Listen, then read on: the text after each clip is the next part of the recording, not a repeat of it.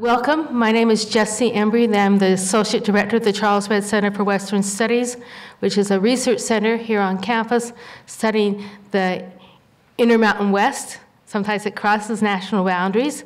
So we're delighted to be able to have you come to hear this lecture. Grisell and I chatted before this lecture and decided we prefer very short introductions. Grisell grew up in Mexico City. She went to university there and she got a master's in Montreal. She now goes to, my Spanish is very poor, so I'll just say it in English. She goes to the College of Mexico, which is a very prestigious college that does humanities and social sciences, has a lot more graduate students than it has undergraduates. She's working there on a dissertation on Americans that immigrated to Mexico.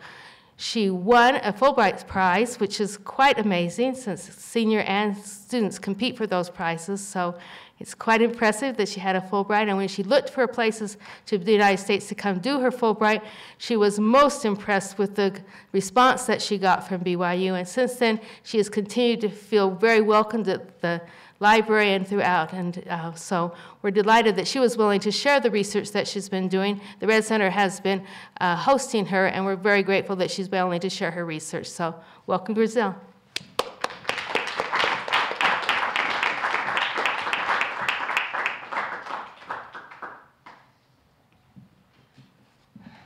Well, hello. Hi. Thank you very much, Jessie, for this presentation. And before I start, I want to really thank everyone at the Charles Redd Center for Western Studies. Brian Cannon, Mary Nelson, and Jessie Embry have been really helpful, and I have felt really very welcomed in BYU during my stay, which is now close to an end. And well, after giving this thanks, I'm going to start this talk. I want to share with you a little bit a part of what I've been researching here and studying, which is, in very broad terms, as Jessie has already told you, American immigration to Mexico, late 19th century and the first part of the first decades of the 20th century. And I think in that broad sense, American immigration to Mexico has been a neglected topic for several reasons. First of all, well, actually, American history and United States as a country have always been considered, obviously, a mass immigration nation, and as such, most of the research and studies on the topic has focused on immigration, not so much on immigrating groups towards other latitudes. And complementary, Mexico has never been, even though several governments and several policies tried to make Mexico a country of mass immigration, foreign immigration, never achieved that. So in that sense, Mexican history regarding immigration is not so much focused on immigrating groups as the nationals that emigrate to other latitudes. So basically, I think this neglect has to be at some point, try to be filled in with more research, because even though American immigration to Mexico has not been, massive or in quantity, very significant, indeed has been quality-wise, in my point of view, very important ever since the 19th century, and it's still today it's very important. 76% of the foreigners that reside and choose to live in Mexico nowadays, according to the 2010 census, were born in the United States, are Americans. And this population, unequal and asymmetrical as it is, interchange of population between Mexico and the United States has to be complemented also with the presence of Americans in Mexico throughout history. So, well, I got interested in the topic, and well, it's a very broad topic, so now I'm just going to focus in very particular case of migratory movement, which is basically group, family and groups that immigrated to Mexico and settled together, cohesive as colonies. I'm going to touch several examples. Very, I would say, different people and different cases, but I'm going to try to, I've been finding certain particularities and characteristics that can be, you know, seen as common in all of these cases that I'm gonna touch. And well, before I do that, though, I think it is important for all us to have a little bit of context and to see exactly what was going on in Mexico at the time, let's say around 1880s and the latter part of the 19th century. What was going on and why these groups were at some point attracted or found it attractive to leave their country and move and settle south of the border. So basically, what happened at the last part of the 19th century in Mexico is that for, at last, let's say, a political regime was able to bring some political and economic stability to a country that had been really very convulsive and with a lot of civil wars and wars with foreign countries and, you know, not being able to be stable, a lot of violence, not a political stability. So by the end of the 19th century, Porfirio Diaz and his regime was able to give some stability to the country. And what happened when he got to this point and said, okay, so now we are stable and I would like to move the nation towards modernity, towards, you know, improving in terms of economic income, et cetera, is that, okay, where are my weak points? What is going on? What kind of a country I have inherited from all these convulsive years? And what he found was that not much actually had changed since even before the Spanish came, in terms of particularly how the population was, the native population was distributed in the country. And to him, this was a very distressing point. Let's see. Well, this is a map of Mexico, just complete, just so that you remember. And this one is a very schematic one. But basically, it shows the green area, shows where geographically where those big civilizations pre-conquest were settled throughout centuries, and you know, established their cities, commerce, etc. Well, when the Spaniards came, basically that same scheme was kept. A lot of, most of the population remained in that green area. And all that yellow kind of huge area, which basically is the northern part of what now is Mexico, was sparsely populated with not a lot of very stable or developed centers.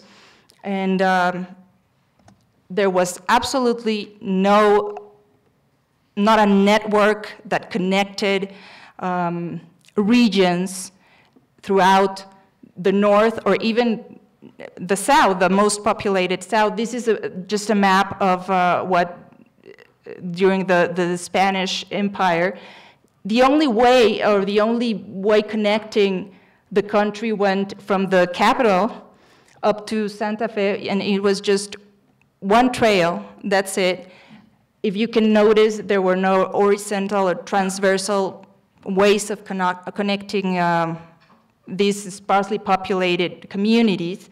And so this scheme persisted throughout the 19th century, and when Diaz got there, he said, okay, so I got a sparsely populated north, which is, by the way, close to the United States, and, you know, as has happened before, could be, you know, seized at some point because we don't have enough people there, and we don't have communications at all in the country. We don't have integrated markets, and on top of all this political class led by Diaz was very much convinced in a very racist way that the native population was not, I mean, the indigenous population didn't have what it took to by themselves incorporate in a modern economy, a modern type of country, that it was what it was sought, you know, to incorporate the country to capitalistic markets and to bring the railroads and communicate the country. And they thought, well, indigenous people simply don't have that. They need someone else to learn from, have the example. More modern groups, if you will. And so the answer to all of these problems to encourage progress of the country was, in short, to encourage and to bring and to attract foreign people who would go to Mexico, settle there, bring capital, bring their expertise, their know-how, their industrious, you know, characteristics that were basically thought to be innate in these people, and to bring them and promote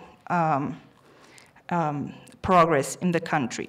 So basically that's the Mexican and the elite and the political way of interpreting Mexican problems and finding immigration of foreigners as a possible solution to some of these problems. Now, I mean, that sounded clear to me and whatnot, but when I started thinking of why these people want to go, I mean, to another country just like that, that's the question that really thought, still, if Mexico wants to attract them, why are they choosing to follow through and to go and establish themselves in a different country? So I'm going to begin saying that, by saying that the notion of this northern and part that was sort of empty, sort of at hand and available, was also shared by some groups that saw in that region, that particular region, a very a promise of maybe putting into effect or achieving a kind of society that was not being able to achieve under the circumstances that the nation, the United States as a nation, imposed. And so we get to our first case, the Topolobampo colony, which was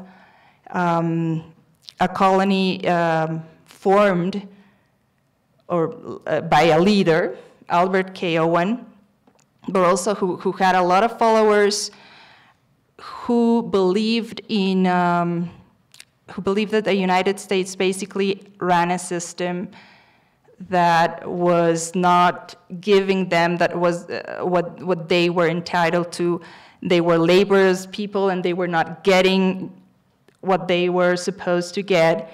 I'm going to read a quote from one of the colonists who expresses why did he decide to go to the Topolobampo colony. I am fast becoming what I am indeed sometimes called the old man, and yet, though I have lived a laborious and temperate life, I have not secured under our hell-originated competitive system of distributing products what I claim as a fair share of good things of this life. I hope my grandchildren will be benefited by my exodus from the merciless bondage. So this guy, Stephen Spencer, decided to invest all what he had in the United States and had faith enough to move down to the Topolobampo colony with a lot of other people who thought the same, in search of a more equal, more just way of living. The principles of this colony were that everyone, regardless their labor, they were going to contribute with their profession, their craft, and they were going to be, you know, get the same salary if you did manual work, if you did, you know, intellectual work, if you, as long as you contributed to the community, you were all were going to be in the same status, always, you know, trying to maintain some sort of equity among the members, in contrast to what they have been experiencing in their perception while they were still back at the US. So basically what Owen saw in Mexico and that made him think that he would achieve, he could achieve this kind of community was sort of a space in between, that the very fact that the northern part of Mexico was unpopulated and more or less unpopulated and unexploited as well, and far away from the center of power where Diaz was, back in the center of the country, and far away from the center of power from the United States. So that made him think he had a margin, a space where he can start and plan and build some sort of new society that will fulfill not only the members of the community, their needs, but also would contribute effectively to the development of Mexico as a country, because the project he had in mind was not only to be able to construct, build a city and colonies that were auto-sufficient in themselves, but also connected, not isolated, but connected to the markets throughout the railroad. He was planning not only on a colony, but also the colonists would build, literally, a railroad that would connect the colony with other markets so that it could survive. I mean, he was not thinking about just isolating themselves and living in some sort of ideal world.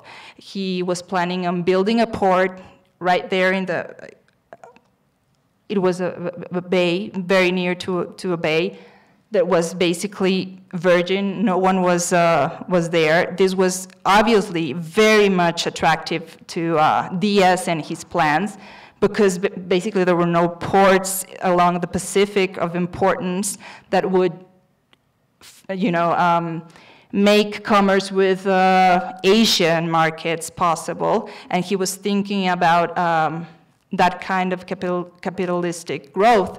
So what Owen wanted to do, regardless his utopian society, and regardless maybe that utopian society was kind of denying or trying to deny the political governments of both the United States and Mexico, he was also trying to bring the kind of progress he needed in terms of constructing ports, in terms of building canals and irrigational canals that will agriculturally make that particular part of the country that was basically abandoned, flourish in that sense, bring some sort of connection via the railroad to other parts of the country. So Diaz was absolutely thrilled with this plan and absolutely gave Owen all sorts of concessions and help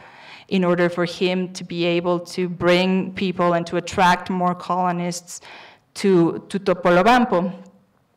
Actually, they were doing quite well. However, being such an ambitious plan, Owen needed a lot of financial backing, particularly for the project of building ports and building railroads. And so he needed to get together with a lot of capitalists that actually said, look, you've got a really nice thing going on over there. People are getting along. However, we need more manual workers over there because you have a lot of intellectuals, a lot of artists. It's very diverse, your community, and they're not helping. So we're going to have to attract some different type of immigrants that go there and help us build this railroad and this port. And so problems began when the cohesiveness of the colony that was basically brought together in terms of an ideal of communal life, of everyone, eating the same thing, having the same houses, receiving the same salaries, became disrupted by the arrival of immigrants who said, well, why am I getting the same salary if I'm working harder than a teacher who just works a couple of hours? And so problems began internally, and that is what, in the end, affected the life of this colony and ended up disrupting it and making people either to return to the United States, to search some other work in Mexico, but not as a part of a colony, and colony life just dismembered, and they weren't able to proceed as planned because of internal disruptions of this very ambitious plan of Albert Owen. But indeed, the seeds of what they did stayed, and it was effectively expressed or in the birth of a very important city that's now in the state of Sinaloa and called Los Mochis. And basically, Owen's legacy lived a little bit in that sense. Even though as a colony, they were just over 10 years living together and working together, and then it just dismembered. But I brought some images, and I think it would be nice to compare them, I guess, later on with what we'll see, because the geographical aspect is that they had to adapt to is going to be very much different in this coastal area that what Mormons found out, and that other people that went to tropical jungle atmosphere found. So these are colonists in front of, I guess, it was a communal kitchen or something. And, well, an important part of all of the colonies I'm going to speak about is obviously that they were very tight communities, that their ways of socializing, either entertaining themselves or education, or providing education, providing care for one another, was very tight, and provided it was part of the success of their life as a group. When these new colonists arrived, they didn't care about this aspect of colony life, of getting together after work and putting place and participating in who are going to be the leaders of the community. These new people, they didn't care about that because they didn't share the ideals, so that was a very important part of their failure as a colony, which obviously is something that the Mormon colonies never suffered of. I mean, on the contrary, it was part of their very huge success. More or less in a very contemporary way as the other colony, the LDS groups began arriving to Chihuahua and settling in several colonies. And well, I mean, Mormon colonies in Mexico were by far the most successful, the jewels of this colonization policy that Diaz was trying to very actively promote. And if Owen understood what Diaz wanted and used it at his advantage, for sure, the Mormon people got exactly what was the deal with Diaz, what he wanted from them, and they received as well autonomy, very protection even from local authorities, because they were able to very intelligently cater the needs and what Diaz wanted, and show how they were contributing to this progress by going to national fairs and showing what the advances of their agricultural, endeavors, and by showing physically how irrigation techniques learned from before and putting into effect were actually making a very arid part of the country, be productive in terms of agriculture. I mean, it was very much of a give and take thing, and as such, Diaz was able to provide them with a very important support, particularly because very pragmatic man, Diaz, wanted to prioritize these economic goals, and was absolutely able to, without any shame, bend whatever laws would be in the way from that.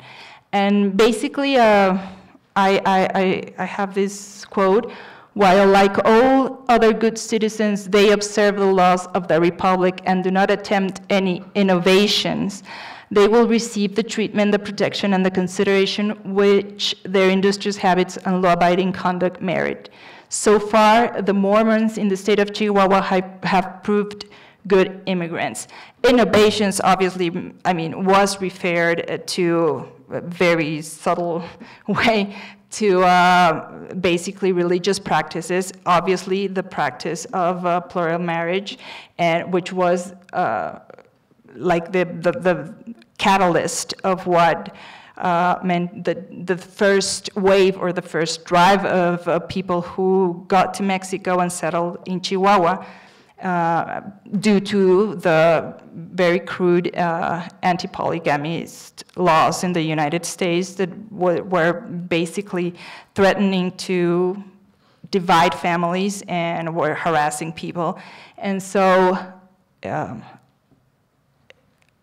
they knew and they understood that Diaz was going to be open to give them a space where these families could actually go there and keep living as long as they proved to be, contributing in some other ways to what he wanted, to the progress of the country. And so that was like the first wave, but obviously reasons for migrating afterwards. And part of the success, actually, of these colonies in many other, as different as was happened with the Topolobampo, that was a little bit isolated. They were located right there in the border. They were very much connected, very easy. The railroad was available very soon. It was easy to come and go. There were a lot of different communities already, all the way in Arizona up to Utah. I mean, it was a network. Not only the colonies that were established in Chihuahua and Sonora were connected and were very much integrated to a Mexican local economy that was also thriving with the mines and provided seasonal job for the colonists as well when they weren't able to be farming. They were able to get provisions easily from the United States to sell stuff as well. So basically, the location was key in the success of the colonies. And as the second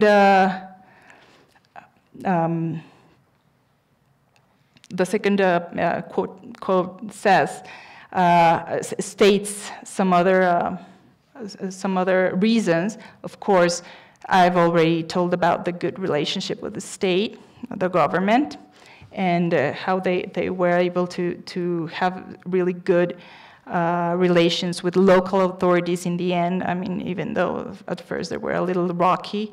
And of course, with national, the industry of the colonies, the location, and of course, the backing of the church was very much important for that, for their success, in opposition to other colonies that invested all their things, and maybe they were gambling, and if they lost, they couldn't make the payments for their lands, they couldn't at some point get the resources.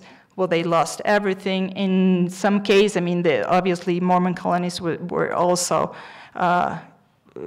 could have these troubles, but the company, the colonization company that got the lands in the end was very much, basically was totally connected with the church authorities and being so tight as a family. Well, if someone wasn't able to pay, maybe there were ways of trying to help them and give them time and so that they wouldn't lose all their lands, their investments. So basically, Mormon colonies had a lot of particularities that added up to their success. And well, as I've said, there were the jewels of de-colonization schemes. Well, just to compare a little bit the geography and the kind of land where they were settled in comparison to others. Such as the people who went down to the tropics. Northern part of Mexico was a huge part of the, a huge region that was hoping to get populated and worked and exploited, but also the coastlines were very much neglected and depopulated and in need of a lot of exploitation according to the regime. And so not only the north, but the coastlines were also trying to get people, and were very attractive for several reasons. For example, the colonists that decided to go to Metlaltoyuca, which is, let's say, around there, Puebla and Veracruz. It's a coastal region over there, you know, with a lot of potential for coffee and all sorts of tropical agriculture, were basically drawn by a lot of I don't know, advantages that could be seen in comparison to the United States in first place. Let's see, the climate, more benign, and precisely the, let's say, underdevelopment of the region. In their minds, at some point, very much alike, I guess, the socialist utopians that went to Topolobampo thought that the urban industrial society of the United States was not, had a lot of drawbacks, such as, I don't know, pollution and you know, everyday life was just too fast, and that sense of being in a community had been lost. And so I'm going to read a quote from one of the ladies who joined the colony. And she said, "Here I find time to get on my horse in bifurcated garments, for how could I get off and on a side saddle at the numerous gates and bars that are in my road? With my little boy in front of me, away we go through beautiful forest paths, the morning sun glinting on the dewy foliage and the invigorating air soothing the jangled nerves and making me wish all my sisters, cousins, and aunts were here with me." Well, this lady obviously at some point got tired or got really wearied by the life of urban America, and in fact, the people that went to Tlaltoyuca colonies were people that had an urban background, that came from the cities and that wished to go back and own their land and do agricultural farming work and get away from the bad things that came along with modernity and industrialization, but at the same time, the fact that they were able to get together in a community that shared the same national background, the same language, the same background,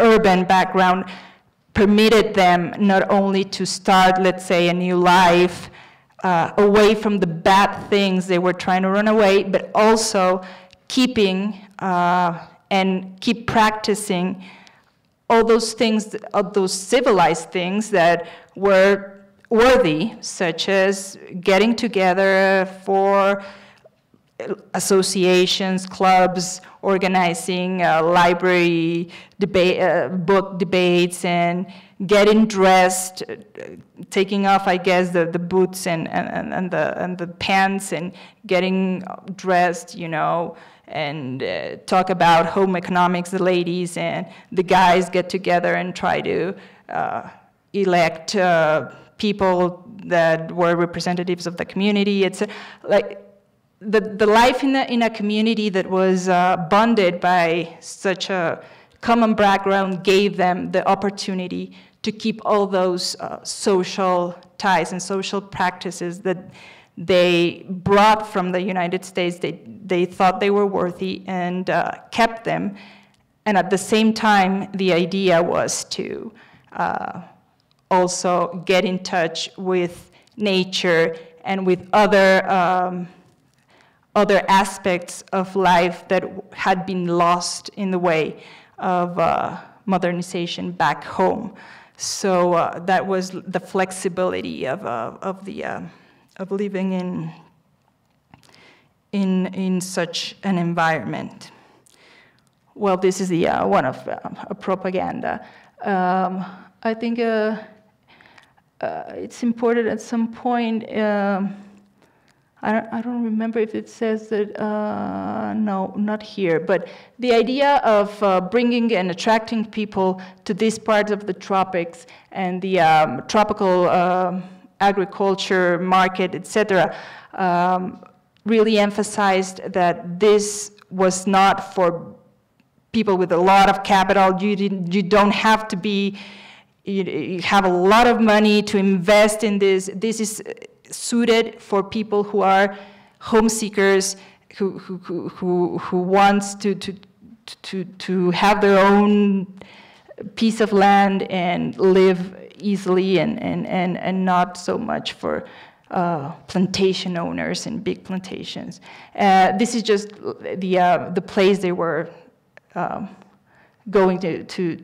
They built their colony, which is radically different, basically, from the other places we've seen. And very close to that place, also a tropical place, another colony of Americans was settled a little later, at the start of the 20th century. Very much of the same nature, farmers that wanted to develop agricultural products and sell them in the markets that demanded those kind of products, coffee and other products.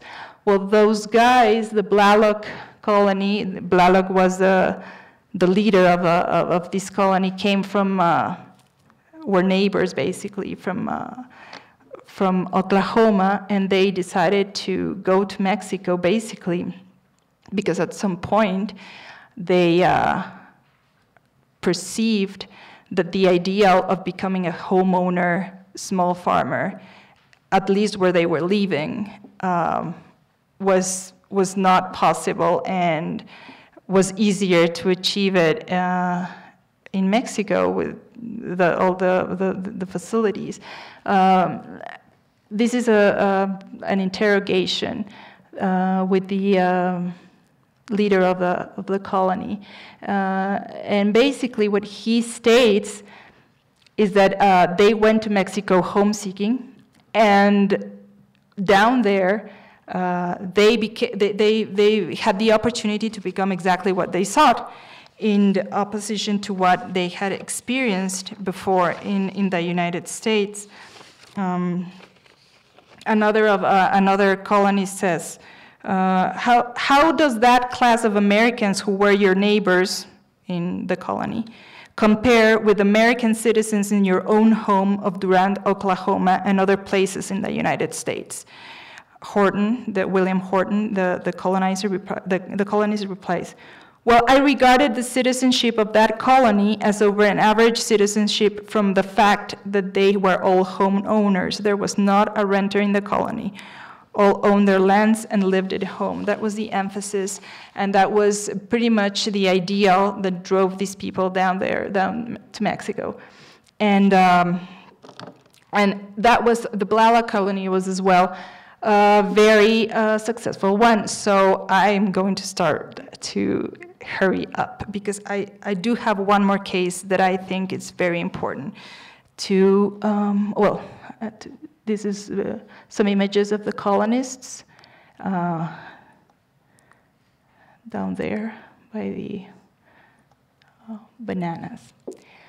Well, I mean, in order to be successful and to be able to achieve their goals of settling in Mexico, you know, as I've stated before, a lot of these people had to develop certain strategies to adapt either to the environment or to the culture or to the neighbors or to the authorities, the Mexican authorities, but also in a way their relationship with their country was at the same time reshaped and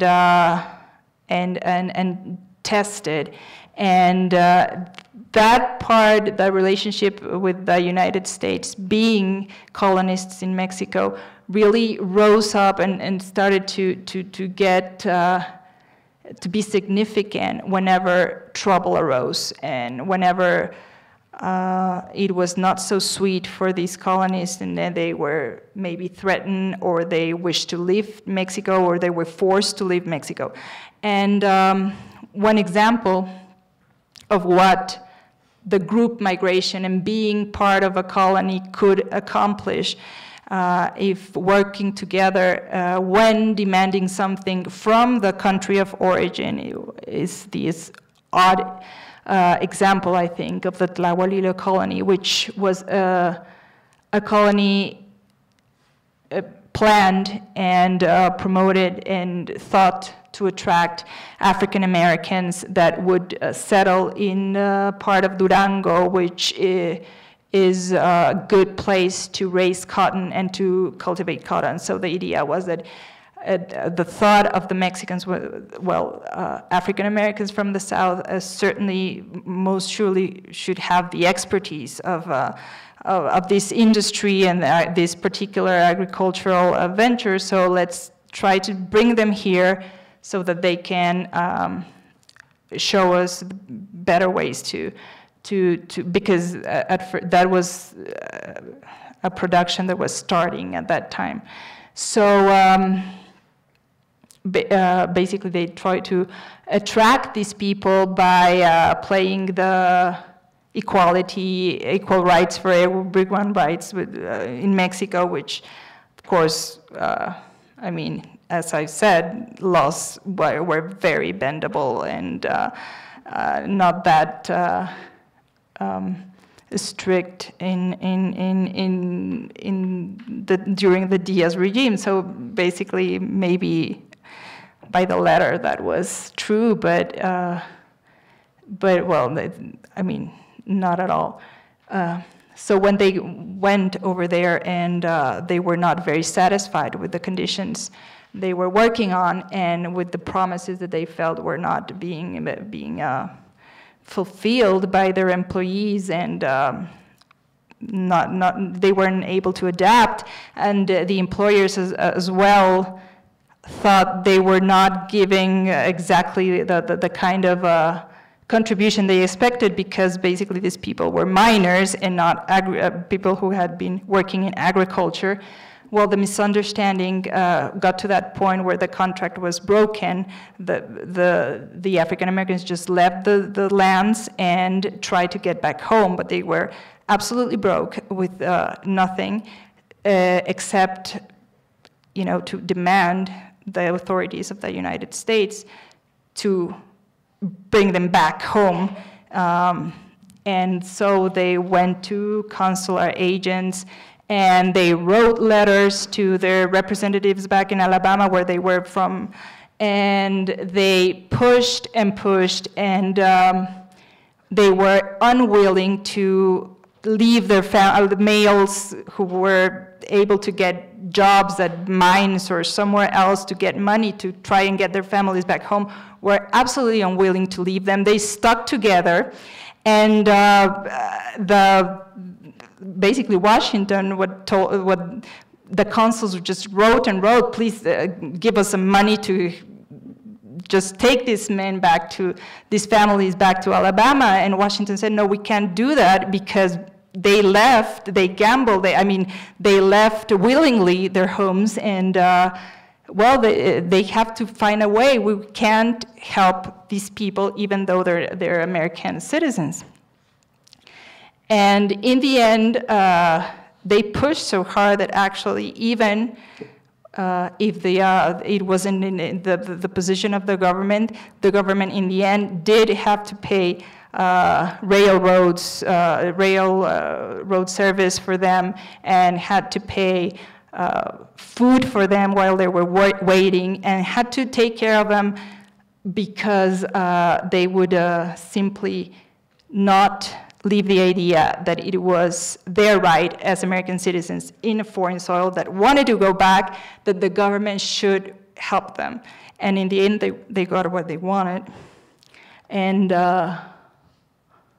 okay, I guess I'm almost done. I wanted to end up with a case on the Mormon Exodus, and so I'm going to do it really quite fast, which is another example of how the going back to a country during time of distress, completely different example, because this was a forced evacuation, basically, due to threat of their lives. was able to reshape in some sort the relationship of this particular group with the United States government, the United States Army, and the people and connationals, particularly in Texas, and how at some point the response of the people who and the government and everyone who helped them when they were coming back, served as some sort of reconciliation in the terms that they were not being singled out because of their religion, but they were seen as Americans. Mexicans saw them as Americans primarily, and as such, they received the rejection from the revolutionaries that wanted them out. And in that sense, the return migration, forced return migration, basically joined them to their nationals and to the idea of being an American, and not only singled out as being Mormon or part of a religion. So in that way, I find that these examples can give a lot of insight, not only of the motives of why they chose to leave, or they didn't find in their country of origin some sort of sense, and when it also helps the movement coming and going, reshapes not only the relationship with other countries, with foreigners, but also with their own country of origin.